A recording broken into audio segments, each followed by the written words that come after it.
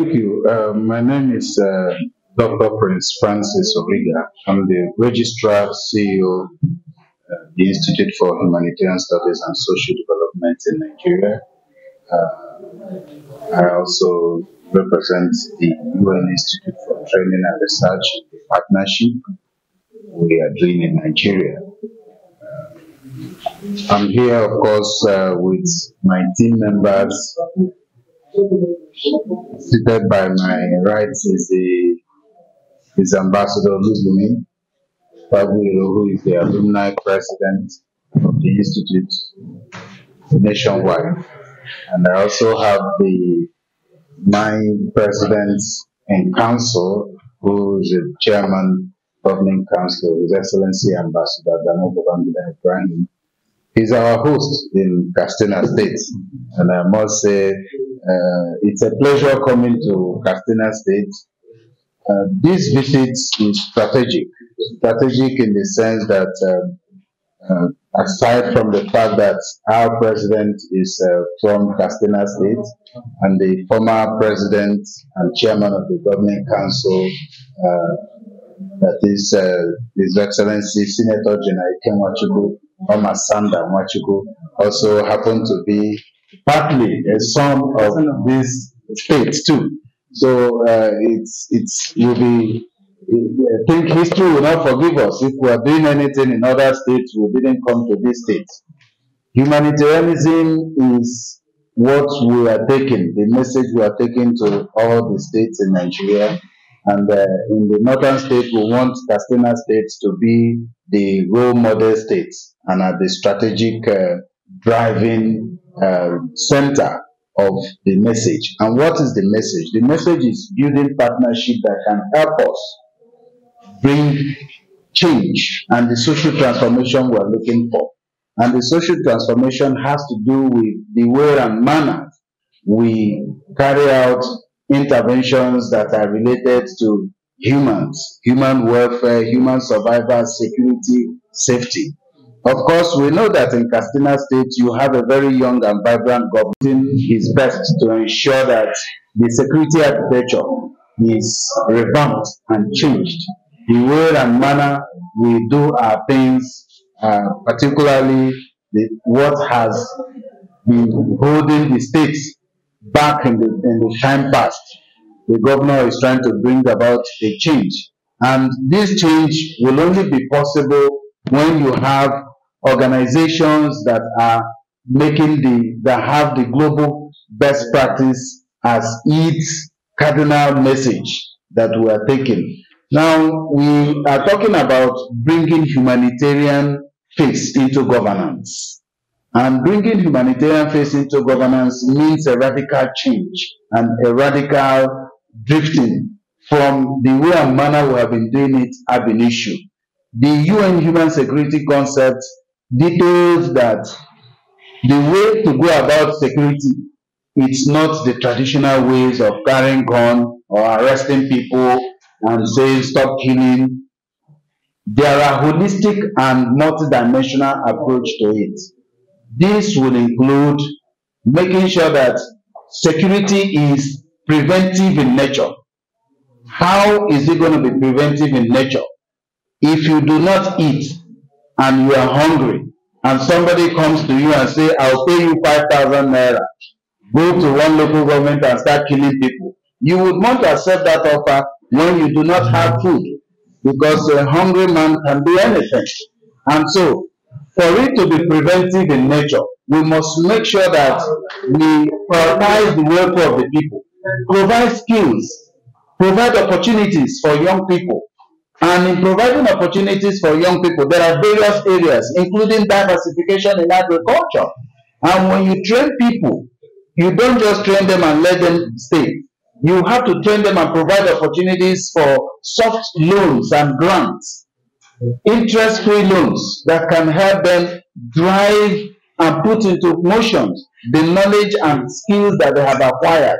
In that case, they can be able to have sustainable socio-economic resilience and lifestyle that will help them run away from anybody luring them into carrying arms to commit crimes or killing their fellow human beings. That is why we are here. And we are ready as an institute, like we have endorsed these states, to support and collaborate with the state government to ensure that we provide the needed capacity building for the NDAs and also for various relevant agencies and organizations, including the NGOs and the CSOs, other stakeholders who do not know how best to go about some of this approach. It has its own global best practice about training, the approach to go about sourcing for funding. We have to train people on grant proposal writing.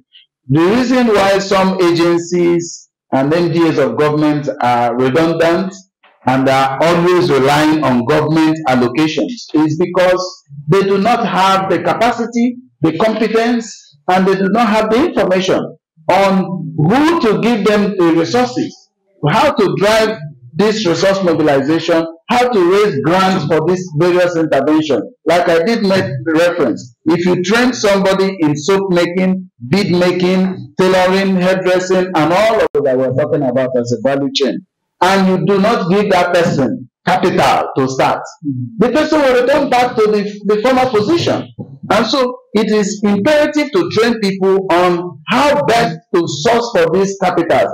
There are, like the head of the UN team group will always say, there are 1,001 donor agencies scattered all over the world looking for noble initiatives where they can invest their resources.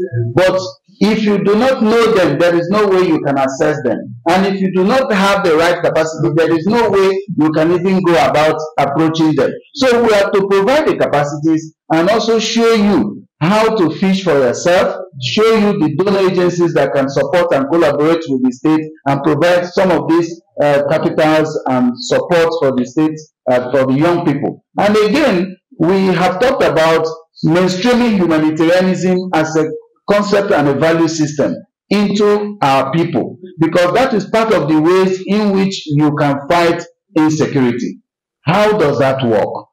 Value systems are gradually eroding us, where the way and manner we treat our fellow human beings, until we go back to that era where we can be able to take this orientation and sensitization to young people in primary school, in secondary school, in tertiary institutions, to understand dignity in humans, to understand that by the time you kill your fellow human beings, you have also offended the Almighty Allah. And the Almighty Allah does not teach us to take the life of anybody. So some of those cultures and value system that has eroded us, when you see somebody who is in need, what are you doing to salvage that problem?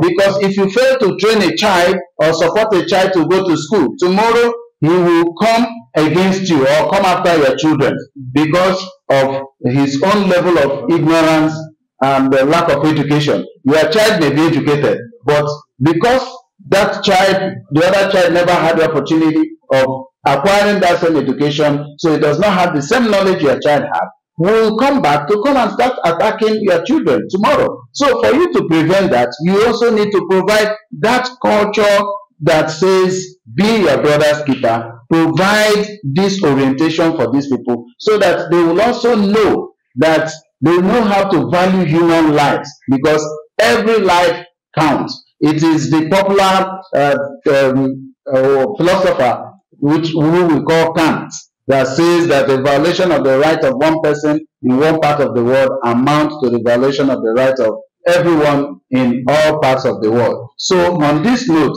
we have gotten the governor's affirmation to say that he is aligning with us, and we are ready and strategically positioned, just as the able secretary to the government of the state has also re-echoed and added his voice to what the governor has said, that the state government will be aligning with us to ensure that we provide this support.